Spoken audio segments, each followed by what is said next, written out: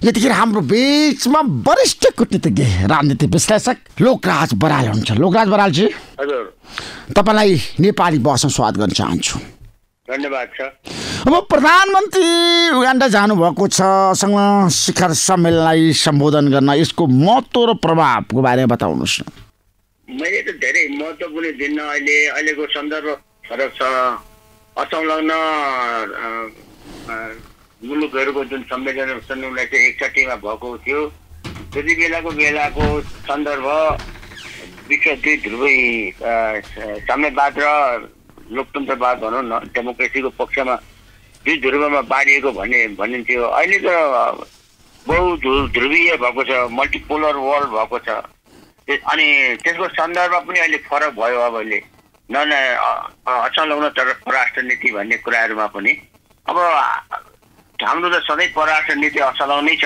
विशेष गरी भारत र चीनसँगको सम्बन्धका सम्बन्धमा हामी एउटासँग संलग्न हुँदैन भन्ने होइन भने अहिलेको सन्दर्भ अलिक फरक छ। असंलग्न मुलुकहरूको महत्त्व पनि कम छ अहिले। अब होइन, नामको राष्ट्रहरूको कुरा गर्दाखेरि, यसको महत्त्व र प्रभावको कुरा गर्दाखेरि 1900 शिखर सम्मेलनमा नेपालको प्रधानमन्त्रीको उपस्थिति अनिवार्य आवश्यकता थियो कि बाध्यता थियो? केही पनि थिएन। एउटा परराष्ट्र मन्त्रीले प्रतिनिधित्व गरेको भए पनि हुन्थ्यो। अब अहिले अरू मुलुकका पनि सबै प्रधानमन्त्री राष्ट्रपति जान्छन् भन्ने पनि छैन। त्यस कारणले उहाँ कुदेर गइहाल्नु पर्ने अवस्था पनि थिएन। यो देशको आफ्नो बरु गृहस्थी जुन छ, डोमेस्टिक कारणहरू जुन छन्, घरभित्रका कुराहरू, त्यसलाई सम्हाल्नपट्टि उहाँ लाग्नुपर्ने हो धेरै। तर उहाँले अब धेरै विश्वका नेताहरूसँग भेटघाट हुन्छ, आफ्नो परिचय पनि हुन्छ, नेपाल सम्बन्धी कुरा पनि हुन्छ भन्ने दृष्टिकोणले गएको हुनुपर्छ। तर मैले त्यस्तो राजनीतिक महत्त्व चाहिँ म देख्दिनँ यसमा। होइन, नेपाललाई यसले फाइदा बेफाइदा के हुनसक्छ उहाँको उपस्थितिले, प्रधानमन्त्रीको उपस्थितिले? केही पनि फाइदा पनि हुँदैन, बेफाइदा पनि हुँदैन। यो त्यस्तै हुन्छ। आफ्नो हुने ठाउँमा जुन नीति चलिराखेकै छन् मुलुकहरूसँगका सम्बन्धमा, अमेरिकासँग आफ्नै छ, रुससँग आफ्नै खालको छ, अब चीनसँग भइहाल्यो। त्यस कारणले त्यहाँ आफ्नो ठाउँमा छँदैछन्। त्यसले कुनै महत्त्व धेरै राख्ने, महत्त्व घट्ने पनि होइन। उहाँ जानुभयो, अब त्यस्तै दौडेर जाइहाल्नु पर्ने चाहिँ थिएन कारण। अहिले नेपालको परराष्ट्र नीतिको कुरा गर्दा, विदेश नीतिको कुरा गर्दाखेरि सन्तुलित छैन भन्नेहरू धेरै छन्। प्रोफेसर डाक्टर लोकराज बराल, मेरो प्रश्न कहाँनिर भन्दाखेरि, अब नेपालको प्रधानमन्त्री भारत जानुभयो, त्यसपछि इटाली जानुभयो, त्यसपछि अमेरिका जानुभयो, त्यसपछि चीन जानुभयो, त्यसपछि दुबई जानुभयो, त्यसपछि अहिले युगाण्डा जाँदै हुनुहुन्छ होइन? आज पुग्दै हुन्छ अहिले केही समयपछि। यो भ्रमणहरूले देशको लागि, जनताको लागि, अन्तर्राष्ट्रिय क्षेत्रमा नेपालको छविको लागि चाहिँ कतिको फाइदा हुन्छ? फाइदा त अलिकति भइहाल्छ। नेपालको अहिलेको कन्डिसनको बारेमा उहाँले आफ्नो कुराहरू केही त्यो भाषणमा राख्नु होला। त्यो त अब अहिले आएको छैन, आज खोल्ने होला भरे। त्यस कारणले केही अब आफ्नो कन्ट्रीको बारेमा, देशको बारेमा केही परिचयहरू, आफ्नो विकासका गतिविधिहरू सम्बन्धी कामहरू त्यो उहाँले कसरी राख्नुहुन्छ त्यो उहाँको कुरा हो। अब केही हुँदैन भन्ने त होइन। तर यसले बित्तो पनि केही पनि होइन। जस्तो अमेरिकासँग जानुभयो, चाइना जानुभयो, सबैतिर जानुभयो, भारत जानुभयो, त्यो ठिकै हो। त्यो सबै मुलुक, हाम्रो छिमेकी मुलुकहरू, सबै विश्वका शक्ति राष्ट्रहरूसँग सम्पर्क राम्रो हुनुपर्छ भन्ने कुरा ठिकै हो। अब त्यसै असंलग्न त्यसो दृष्टिकोणले असंलग्न भयो, एउटा मुलुकसँग मात्रै सैनिक गठबन्धनमा नलाग्ने नीति, आफ्नो दृष्टिकोण स्वतन्त्र रूपले राख्ने भन्ने दृष्टिकोणबाटै यो असंलग्न भन्ने शब्द आएको हो। त्यस विशेष गरी चाहिँ साम्यवादी र गैर साम्यवादी मुलुक बिचको जुन विभेद थियो त्यति बेला दोस्रो विश्वयुद्धपछि त्यसरी यो भएको हो। अब अहिलेको सन्दर्भ मैले अघि भने मल्टिपोलर वर्ल्ड छ, अहिले बहुध्रुवीय विश्व भइसकेको हुन लागेको छ। त्यस कारणले त्यही अनुसारको असंलग्नता हुनुपर्छ। पहिलेको असंलग्न भन्ने जस्तो यसमा मिल्दैन कुरा। रुस र अमेरिकाको पक्षमा विपक्षमा बोल्ने भन्ने हुन्थ्यो पहिले, अब अहिले त्यो छैन। अरू पनि राष्ट्रहरू, शक्ति राष्ट्रहरू हुँदैछन्। त्यस कारण सबैसँग सन्तुलन परराष्ट्र नीति अपनाउनु पर्छ भन्ने दृष्टिकोण हो। जस्तो यो शिखर सम्मेलनमा सहभागी राष्ट्रहरूको कुरा गर्दाखेरि यसको विश्व राजनीतिमा ठुलो प्रभाव छ? छैन, विश्व राजनीतिमा केही पनि छैन। विश्व राजनीतिमा प्रभाव पार्ने भनेको अमेरिका, अलिअलि धेरै, सबभन्दा बढी अमेरिका अनि पश्चिमा मुलुकहरू अनि चीन भयो। अब रुसको पनि त्यस्तो प्रभाव छैन, त्यही पनि रुसको पनि अहिले अलिकति यो खाडी राष्ट्रहरूमा चाइनासँगको सम्बन्धले गर्दा अलिकति त्यो भ्यालु छ। नभए अरू राष्ट्रहरूको शक्तिको हिसाबले चाहिँ के छ र, अब भारतको आफ्नो उसको आफ्नो स्टेटस बनाउँदैछ अहिले। तटस्थ नीति लिनेमा भारत पनि आफूलाई भन्छ, तर उसले लिएको पनि छ। रुससँग आफ्नै सम्बन्ध कायम राखेको छ, अमेरिकासँग पनि राम्रै सम्बन्ध छ, खालि चीनसँग मात्रै उसको त्यति अलिक प्रतिस्पर्धात्मक छ। त्यस कारणले उसको शक्तिले महत्त्व राख्दो रहेछ। आफू शक्तिशाली छ भने त्यसको महत्त्व हुन्छ, त्यहाँ जहाँ पनि नभए हुँदैन। त्यही कुरा हो। अब नेपालको कुरा गर्दाखेरि तपाईँलाई थाहा छ, अब बिपी कोइराला प्रधानमन्त्री बनेर जसै संयुक्त राष्ट्रमा जानुभयो, अमेरिका जानुभयो र त्यसपछि नेपालको परराष्ट्र नीतिको कुरा गर्दाखेरि अन्तर्राष्ट्रिय क्षेत्रमा चर्चा हुने गरेको हो। तपाईँले हेर्नु भएको छ होइन, तपाईँ त एकदम अध्ययनशील व्यक्ति पनि हो। अहिलेसम्म आइपुग्दा हामी कहाँ चुक्यौँ र हाम्रो परराष्ट्र नीति कति सफल भयो त नेपालको? बिपी कोइरालाको टाइम हेर्नुहोस्, समय र सन्दर्भ भन्छु जहिले पनि म, कुन सन्दर्भमा बोलेको हुन्छ, त्यति बेलाको विश्व परिस्थिति के थियो, आजको कुरा होइन, धेरै पहिलेको कुरा भयो त्यो। त्यही अब उहाँको एउटा पर्सनालिटी व्यक्तित्वले गर्दा पनि त्यो अहिले बिपी भन्छन्। उहाँले त साढे 1 वर्ष त उहाँले शासन गरेको नि, भनौँ न, शासन पनि के भन्नु, राजाकै शासन थियो। आर्थिक रूपले सबै साङ्लाले बाँधिएको थियो, संविधान प्रयोग गरेर उनीहरूलाई खत्तम पारे राजा महेन्द्रले। त्यस कारणले त्यति बेलाको सन्दर्भ अर्कै थियो। त्यही पनि अब उहाँको व्यक्तित्व अलिक ठुलो भएको हुनाले अहिले हामी बिपी भन्छौँ। तर अब अहिले हाम्रा नेताहरूको पनि व्यक्तित्व धेरै कम छ, त्यो लेभलको नेतै अहिले कोही छँदै छैन। त्यसले गर्दा पनि भएको हो। एउटा पर्सनालिटी फ्याक्टर पनि, जस्तो नेहरू भन्दाखेरि, टिटो भन्दाखेरि, सुकार्नो भन्दाखेरि, नासिर भन्दाखेरि यो नन अलाइनमेन्टका यिनीहरूको खम्बाहरू थिए पहिले, पञ्चशीलको कुराहरू ल्याउनेहरू। त्यस कारणले त्यो सन्दर्भै फरक छ। अब अहिले विश्व नै अर्कै किसिमको होइन। विश्व राजनीतिमा तपाईँलाई थाहा छ, अब तल्का मचाउनेहरू पनि छन् होइन। तपाईँले त हेर्नु भएको छ, धेरैको बारेमा तपाईँलाई ज्ञान पनि छ। तर नेपालमा त्यस्तो किसिमको लिडरहरू किन जन्मेनन् त? तपाईँले त नेपाललाई पनि राम्रोसँग हेर्नु भएको छ, समीक्षा। सबै ठाउँमा जन्मिँदैनन् नि, सबै ठाउँमा सधैँभरि त्यही नेता हुँदैन नि। परिस्थिति उतार चढाव भइरहन्छ, समुद्रको छालमा तलमाथि भइरहन्छ। त्यस्तै राजनीतिमा पनि तलमाथि कोही बेला जमिन्छन्। अब अहिले भनौँ न, अहिले त्यति बेला विश्वव्यापी रूपमा हेर्दाखेरि नेताहरू सबै देखिन्छन्, त्यति ठुला व्यक्तित्वहरू देखिँदैनन्। सन्दर्भले त्यो बनाएको हुन्छ। अब कोही बेला अब त्यस्तै परिस्थिति होइन। विश्वव्यापी रूपमै कुरा गर्दाखेरि जस्तो अहिले 4-5 जना नेताको नाम लिइन्छ होइन विश्वमा चर्चामा, को चाहिँ शक्तिशाली र प्रभावकारी छ त अहिले विश्वमा? होइन, विश्वमा त अब जसको शक्ति छ त्यही नेता प्रभावकारी हुँदो रहेछ। व्यक्तित्वहरू भन्दा पनि जस्तो अब अमेरिकाको राष्ट्रपति बाइडेनको पर्सनालिटी त्यत्रो चमत्कारी होइन, तर ऊ शक्तिशाली राष्ट्रको राष्ट्रपतिको हुनाले उसको व्यक्तित्व हुन्छ। अब भोलि राष्ट्रपतिहरू सकिएपछि उसको व्यक्तित्व त्यो सकिन्छ।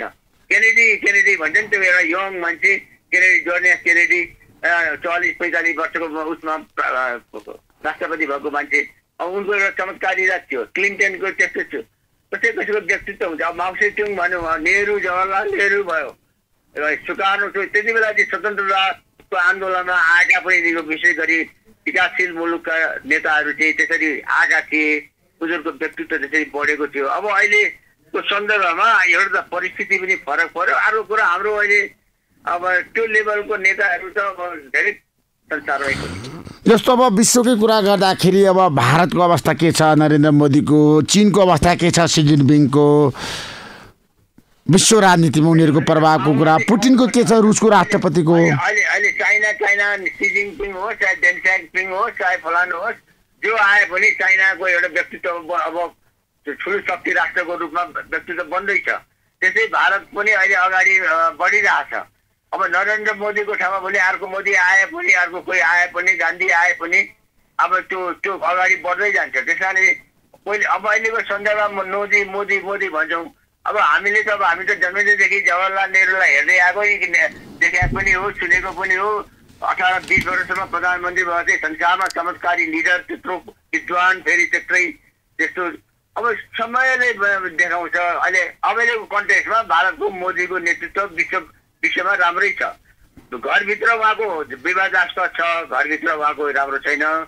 तर त्यही पनि अब एउटा पपुलर एउटा लिडर जनप्रिय जस्तै देखिन्छन्। अब हेरौँ आगामी चुनावमा के हुन्छ। त्यसैले त्यो व्यक्तित्व अहिले फर्दर केही समयको लागि देखिएको छ।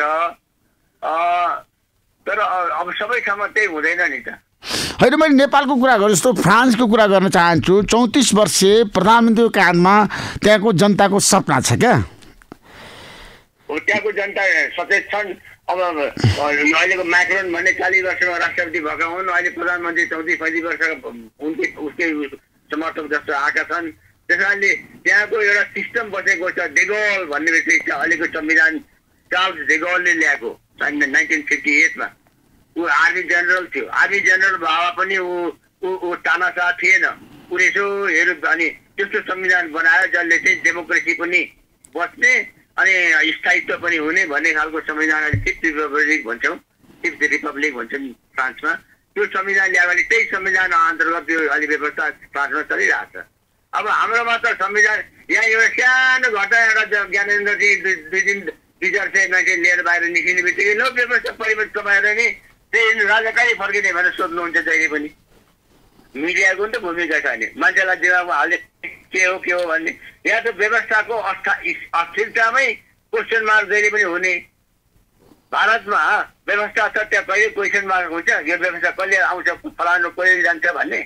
त्यहाँ मोदी आउँछन् जान्छन्, फलानु हुन्छ, चुनाव हुन्छ। त्यहाँ व्यवस्थामाथि कहिले प्रश्न हुँदैन। अब यहाँ चाहिँ जहिले पनि व्यवस्था। अब यहाँको नेताहरू नै व्यवस्थामाथि सङ्कट आयो भनेर भन्छन् त नेताहरूले नै। सङ्कट आयो भने उनीहरू आफ्नो बच्चाको लागि जहिले पनि हेर्नुहोस् शासकले के हुन्छ भने उहिलेदेखि नै हो। ग्रिक उहिले अलि एरिस्टोटलले पनि भनेको छ, जसले पनि भनेको छ, म्याकियाभेल्लीले भने, संसारको चाणक्यले भने शत्रु देखाउनु पर्छ। परुको शत्रु छैन भने यही भित्रको शत्रु छन् है भनेर आफू अस्तित्वमा बच्नलाई तर्साउनु पर्छ भन्ने त त्यो नीति नै छ। चाणक्य नीति भन्नुहोस्, म्याकियाभेल्लीको नीति भन्नुहोस्, जसको भनेर शासकले त्यो जहिले पनि गर्छन्। तर हामी यस्तो सञ्चार माध्यमले, हामी जस्तो बुद्धिजीवी भनाउँदाहरूले जहिले पनि आफ्नो कुरा राख्न सक्नुपर्छ राम्ररी। अनि त्यसैमा लैलैमा लाग्ने एउटा भ्यालुमा हेर्नुपर्छ। जहिले पनि मानसिक रूपले अस्थिर बनाउनु हुँदैन। त्यस्तो खालको नेताहरू छन्। अनि यहाँ को नेता छ? कोही पनि नेतै छैन। त्यसो भए लोकनाथ बरालजी, मेरो अर्को प्रश्न छ। किनभने अब नेपाल भारत सम्बन्धको कुरा गर्दाखेरि एस जयशङ्करको अब नेपाल भ्रमणको बारेमा अहिले चर्चा गरिरहेछन् मान्छेहरूले। अब भारतीय राजदूतावासले सिधै 20 करोड दिने कुरा चाहिँ गलत भयो भनेर भन्छन्। धेरैको तपाईँले प्रतिक्रिया हेर्नुभएको छ। यो ठिक कि बेठिक? यो ठिक बेठिक भन्नुभन्दा पनि यो सुरुमा सूर्य थापाजी प्राइम मिनिस्टर हुँदाखेरि सुरु भएको हो। अब 3 करोड दिँदा हुने, 5 करोड दिँदा हुने, 10 करोड दिँदा हुने, अनि 20 करोड भन्दा चाहिँ अनि हल्ला हुने। त्यसैले चाहिँ विरोध सुरु 3 करोडदेखि नै विरोध गर्नुपर्छ। हामी आफै गर्छौँ, भारतीय दूतावासले गर्ने होइन भन्ने सक्नुपर्छ। मैले पनि गाउँको स्कुलको लागि मैले पनि लिएर गएको छु। यो गाउँको बिल्डिङ बनाइरहेको छु मेरो गाउँमा, झापामा।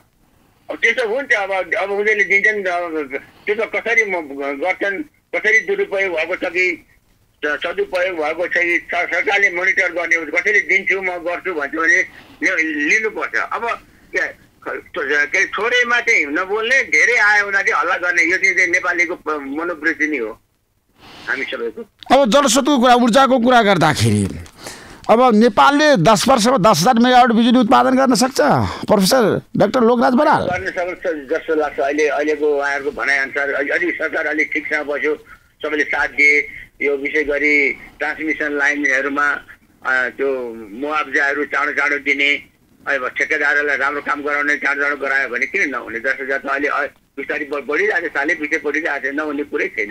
अनि भारतले 10,000 मेगावाट बिजुली किन्दाखेरि नेपाललाई के फाइदा छ आर्थिक रूपमा?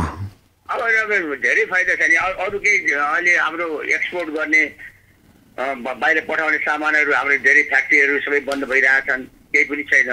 हाम्रो तीनटा मुख्य स्रोत हुन् हाम्रो आयका। एउटा कृषिमा ध्यान त्यति पुगेको छैन हाम्रो कृषि। अनि कृषि एउटा हो, एउटा चाहिँ यो के अरे टुरिज्म हो भनौँ न, टुरिज्म हो। अर्को चाहिँ यो जलस्रोतकै कुरा हो। अब यसैलाई हामीले आधार मान्ने हो। हाम्रो मुख्य पिलर भनौँ न, खम्बाहरू हाम्रो बाहिर पठाउने, देशलाई विकास गर्ने, आर्थिक कारोबार गर्ने आधार चाहिँ यिनी नै हाम्रो आशा लाग्दा ठाउँहरू यिनीहरू हुन्। यिनीहरूमा हामीले केन्द्रित हुनुपर्छ। अब त्यसो भए जाँदै प्रधानमन्त्री प्रचण्डको 1 वर्ष कार्यकाललाई तपाईँले समीक्षा गर्दाखेरि उहाँ कति सफल, कतिपय मान्छेहरूको भनाइ थियो नि प्रधानमन्त्रीले पनि गफ मात्रै गर्नुभयो, एक्सन गर्न सक्नु भएन, काम गर्न सक्नु भएन, कार्यशैली परिवर्तन गर्न सक्नु भएन भन्नेहरूलाई तपाईँ के भन्नुहुन्छ? एउटा त हाम्रो ज्यादै नकारात्मक सोच धेरै छ। हामी विशेष गरी काठमाडौँका हेलीखेलले यति भएन कि त्यो गर्दा उस्तै गरेर हामी मिडिया पनि त्यस्तै हो, हामी पनि त्यस्तै हौँ जाने चाहिँ। अब यहाँ हरेक कुरा चाहिँ जाजुको छोडी हुन्छ। एउटा 32वटा सिट लिएर बसेको प्रधानमन्त्री छ। अब त्यसले गर्नुपर्ने कति बाध्यताहरू छन्, त्यसभित्र उसले गर्न खोजेको छ, तर यहाँ गर्न पर्ने वातावरण छैन। अरूहरूले खुट्टा तान्ने प्रवृत्ति भयो, सबै स्वार्थीहरू छन्। नेताहरू त्यसै स्वार्थीलाई बोकेर हिँड्नु परेको छ। ऊ आफै पनि स्वार्थमै पुगेका छन्। त्यही पनि अहिलेको प्रधानमन्त्रीले त्यो छटपट्टि देख्दाखेरि म सहानुभूति राख्छु उहाँलाई। तर उहाँ अहिले गर्न खोजेको 20-25% मात्रै काम गरे भने पनि वाह हुन्छन्। त्यही हो। त्यसो भए प्रधानमन्त्रीले काम गर्ने हुटुटी चाहिँ राखिरहनु भएको छ अझै पनि? मैले त कान्तिपुरमा लेखेँ नि के प्रधानमन्त्रीले बाजी मार्लान् भनेर। तर मैले भने नि 20-25% मात्रै उहाँले भनेको कुरा पुर्याउन सक्यो भने, प्रधानमन्त्रीले सक्यो भने उहाँले राम्रै गरेको म भन्छु। तर टिम त राम्रो भएन नि प्रधानमन्त्रीको, होइन? टिम त एउटै कोही पनि एउटा मन्त्रीले काम गर्यो भने चाहिँ म देख्दिनँ। कोही पनि सक्षम एउटा फुर्तिसाथ काम गरेको एउटै मन्त्री नारायण काजी शेषाले पुलिस सुरुमा गरे। अब उनी पनि अब सेल आयो, उसले पनि बुझे यो यहाँभन्दा म अगाडि बढ्न सक्दिनँ भने जस्तो। त्यस कारणले अब भित्रभित्र केही गर्दैछन् हामीलाई थाहा छैन। कुनै मन्त्री पनि त्यत्रो एउटा फुर्तिसाथ एउटा आफ्नो विवाद चलाएको देखिँदैन। अलिकति बढी सञ्चार मन्त्रीलाई मैले अस्ति इन्टरभ्यू हेरेपछि अलिकति राम्रै लाग्यो। Thank you so much professor doctor Lokraj बरालजी, समय दिनुभयो। नेपाली बसलाई तपाईँलाई म धेरै धेरै धन्यवाद दिन चाहन्छु। Thank you so much.